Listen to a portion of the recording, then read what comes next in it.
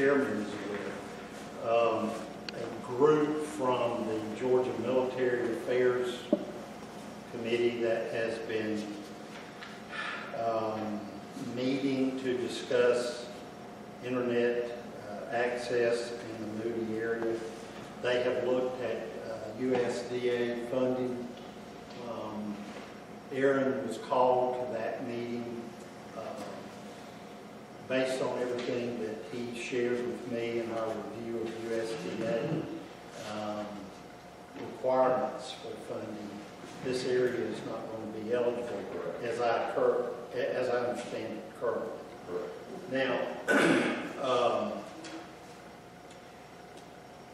we will need to do further work with Moody to determine this, quote, gaming speed, that one of the things that Colonel Kunkel discussed with us is a need in that area. I think we said yesterday that's already been addressed within the fence, outside of the fence.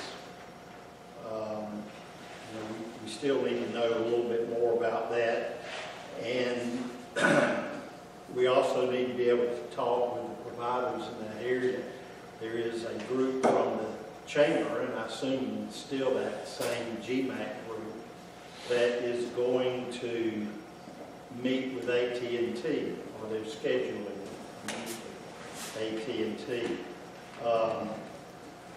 AT&T is promoting, as I understand, more of a satellite solution to this issue as opposed to the fiber connectivity. And as I said, these two areas located on Davidson and then the Moody housing have capability at the homes of 1 gig. And again, that is that cheapest rate that we're aware of. So we need to be able to have some meetings with the providers in that area to determine how best to proceed.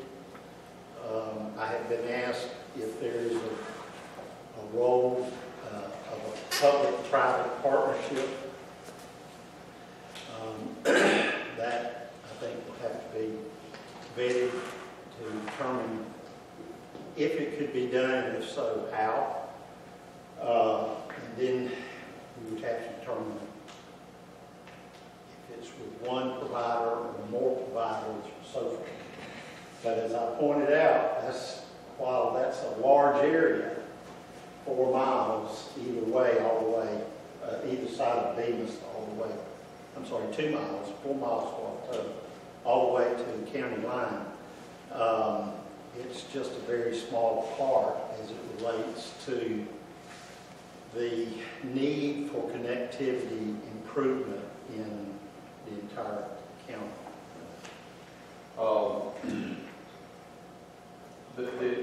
The biggest issue with broadband connectivity is the fact that certainly in the rural areas, the cost of putting that infrastructure in there from the standpoint of fiber to connect each home to broadband is very expensive. The major providers, the AT&Ts, the Hargraves, Mediacoms, all of those, the first target area they want to go to is a high-density area. Not just a subdivision, but I mean where there's a number of homes. So that's the first market that they're going to target. And the very last market that they're going to look at and even consider are the more rural, less dense communities. So the issue that we've got is those individuals are making those decisions about what market area or what areas they serve. And they, at this point in time, have little to no interest in that corridor. I'm going to say north of, probably north of Skipper Bridge Road from there up because of the lower density areas. We do have a provider that helped out a lot of citizens, and in turn helped out the county just from the fact that they were a contractor that was on Moody Air Force Base, providing and pulling new fiber throughout their infrastructure. Well, they stepped outside of the gate to do a project for Moody as well. If I remember right, it was the White Pines housing unit over there, to be sure that they had the proper or as good an internet connection as they could get. Well, at that same time, we had a provider that, if y'all recall, that was from Lake City, I believe, that was managing a system that was doing some degree of that corridor, as well as the Lake Park area. From a financial standpoint, whatever his reason was, he just sent an email out on Saturday and said everything's turning on. Click. It went down. He locked the doors and walked away. Nobody had no services. This company, to give them credit, they scrambled around and worked extremely hard to negotiate with that previous owner to be able to acquire those assets. And then as well, our part through the county was to help them negotiate through some issues with the utility companies, because this individual had not paid his bills, to be able to get power turned back on these facilities so that he would be able to get the signal back out there. I felt like that they really stepped up, did a yeoman's job and some heavy lifting to make that happen. They didn't just turn it back on and then say, okay, start sending the revenue. They actually went in trying to improve the system, make it better, make repairs, and do the things they needed to do, and then also expand it. Well, along those lines is they're still a small startup company, and they don't have, I say that maybe not to say they don't have it. I have not had the discussions with them of whether or not they have the resources to how much they're going to be able to expand on that system and grow that system again, putting that infrastructure out there. But I think it warrants some discussions with them, along with the other providers, to see how we can address as quick as we possibly can these moving parts. I did bring up the possibility of considering some sort of public-private partnership, whether it be with a provider or multiple providers, not knowing what that big picture would look like, but just again to bring it up to the top so it can begin to be considered. How can we provide the services to that corridor? Along with that, in all fairness, as everybody knows and as we've discussed, the technology is constantly changing. And that's one of the fears that even with a public-private partnership that you might develop, you could develop that partnership and you could say, all right, fiber is what we need and let's try to work to get fiber in. Then all of a sudden technology comes around the corner the next week and what you've done is not, I'm not going to say not any good, but something with low cost on infrastructure may be much more cost effective. And there are some things out there. Had a meeting in Atlanta at the day of the bird supper with Jason Shaw and some of those folks at the Rural Caucus meeting. And that was one of the things that they were discussing is over the state of Georgia is rural connectivity. How can we improve that?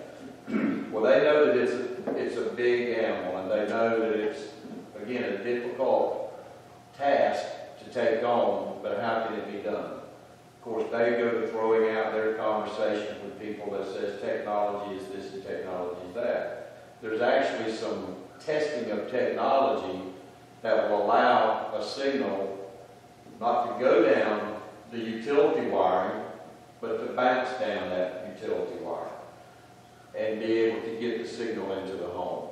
But keep in mind, that's only above ground wire. It don't work with buried infrastructure. That's only